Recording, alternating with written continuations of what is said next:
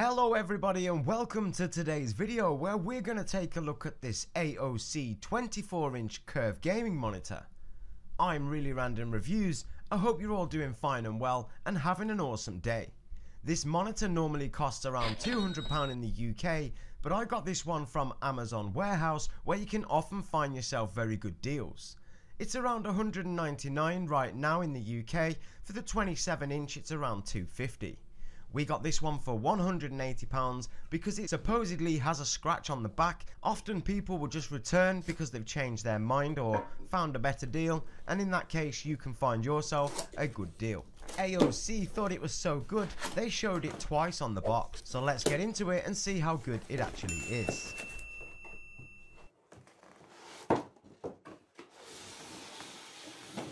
So we get two power leads. Looks like we've got a UK 3-pin power lead, which looks like it's a reasonable length, and then we get a US or an EU variant in there too, so that's good to see. You've got the choice there, very good. Next we have the V-shaped base, which is a cast metal subframe and black rigid plastic on the outside with red trim for aesthetics. The center rotates a little each way to give us better viewing angles, and it has a textured black finish with red trim. Looks very nice and pretty sturdy. Underneath we've got a locking screw which has a pull tab, so no tools are required here to build this, although you might like to tighten that with a screwdriver. The choice is there if you want to. Next we have the neck, which again feels very good quality. It has the same textured black finish with the red trim and a cable loop to keep things nice and tidy when it's up and running. Again, it's made from a cast metal subframe with the rigid black plastic outer shell. This also has adjustment options, so it can slide up and down to adjust the height of your screen. We'll look at this shortly. All very well made and looks very good. Then we've got a generic HDMI lead, and there should be a DisplayPort cable here as well, but that seems to be missing.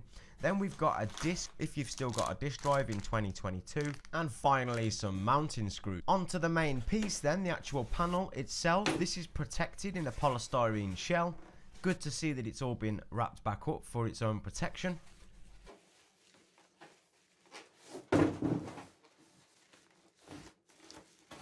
It actually feels quite heavy for a 24-inch panel.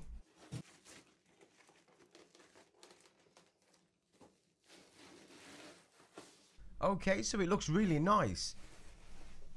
The AOC logo in the center there. There's some controls on the bottom right side with some etchings on the bottom plastic trim to show you what they are. The red theme continues with the red bead all the way across the bottom of the screen there, and it's got a nice little curve to it. So let's get it all together then and see how it actually looks when it's all set up. The top part of the stand just sits onto the base. Line up the screw and tighten that up as tight as you can get it. Very good. To be honest, I would consider this a premium stand. To get something like this with your monitor, you would normally be looking at around £300 to £400 in my opinion. With money. The monitor itself has two little holes at the top, and they sit onto these anchor points. Just line them up to the cutout and then let the monitor sit. The weight of the monitor will lock it into place. Just check that it is fully locked and then it's good to go. As you can see, the slide up and down is really nice. It's smooth and it just stays wherever you put it. I'm actually quite surprised with that. You've also got a little quick release button at the bottom there, and you just press that in and lift the monitor off the stand for when you want to change your mounting options or for maintenance. So some of this monitor's main features then: the stand, how adjustable it actually is. You can adjust it up, down, left, right. It also has a pivot and tilt. It's also got the cable cutout, which is one thing that I really like. It really helps with cable management. It is a 24-inch curved screen with a 1500R curve. It has a 1 millisecond response time, 144 Hz refresh rate, wide viewing angle, a VA panel, some manual controls with your simple power, left, right menu and select. It also has very thin bezel edges. It has VESA mounting options, the quick release, and no tools are required for assembly. It comes with one DisplayPort, 2 HDMI ports and also a VGA support for anybody that still may be using VGA. Unfortunately, I'm not going to use the stand here. I'm going to show you a little demo, but other than that, I'm going to actually use the VESA mount. As you can see, really smooth movement, left and right swivel, and then we've got tilt, and then we've got up, down. Excellent.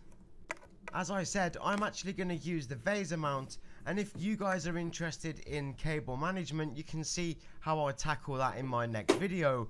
And also try and help us get to 50 subscribers, guys. I'm going to do a giveaway very soon, and we've got a few good things to give away, like some earbuds and some RGB and things like that.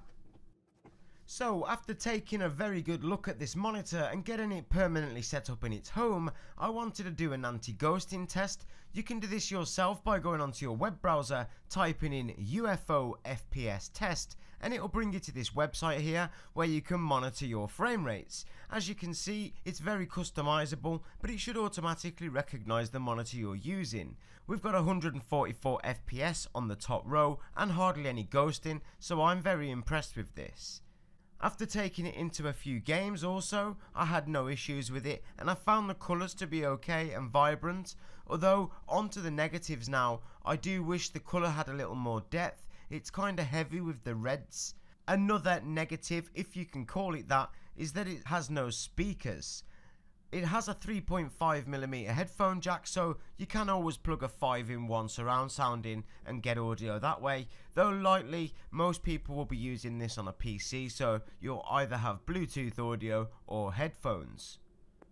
We've give this 4 stars out of 5, guys. I can't really find any other faults with it, and I think it's amazing. It's actually been my main monitor now. Guys, if you found any part of this video helpful at all, or if you enjoyed any part of it, please go ahead and leave me a like. It really helps the channel grow. Also, try and help us hit 50 subscribers. That would be awesome.